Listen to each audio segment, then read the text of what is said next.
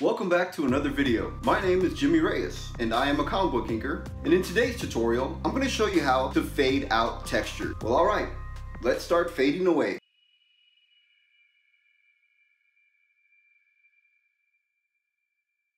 Okay, let's start by creating that texture.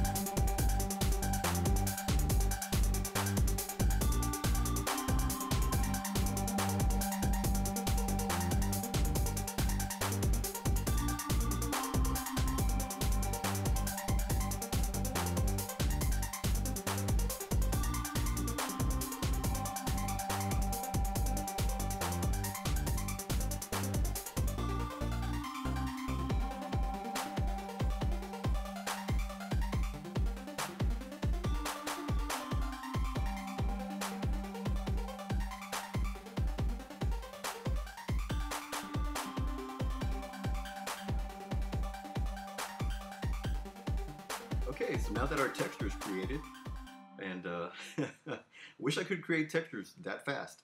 Now we can go ahead and start adding our effect. I'm using the Dr. Martin pen white, which is basically just white ink. And the sponge that I'm using is an artist sponge, and it is a latex sponge. There's also natural sponges that have a different feel and different texture to them. This one, you know, these are less expensive and they work very well. And so now our poor little texture is starting to fade away. Goodbye, texture. Okay, so what I'm doing is I'm actually stamping in the sponge onto the white ink that I've placed off to the side on a scrap piece of paper. And this allows me to apply the ink onto the sponge, and gives me the ability to control the amount of ink that I want on the sponge. And so then I dab it. It's kind of like making little stamps.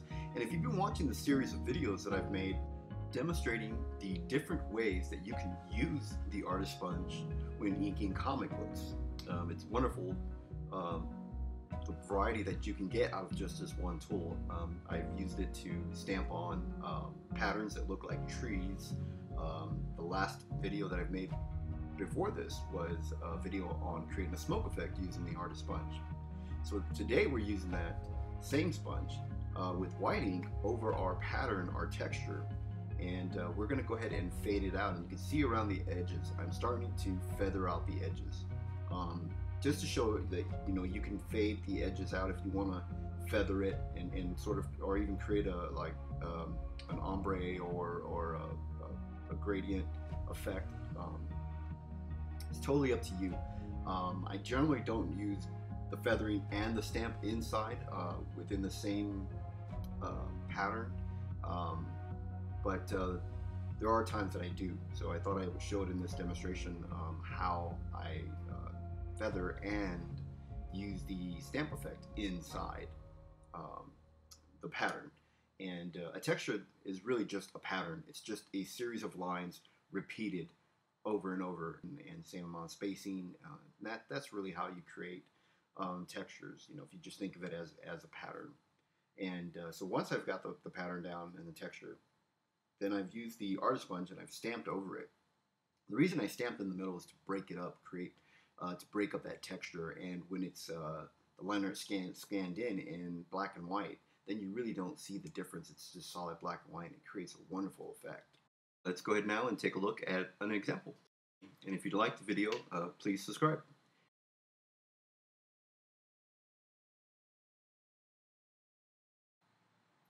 The example that's shown here is actually a cover that I recently inked over David Finch. Unfortunately, book's not out yet, so I can't show more than just the pattern here.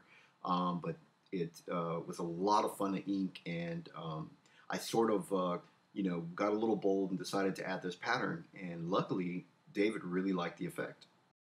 And thank you for watching this video. And you can follow me on Twitter.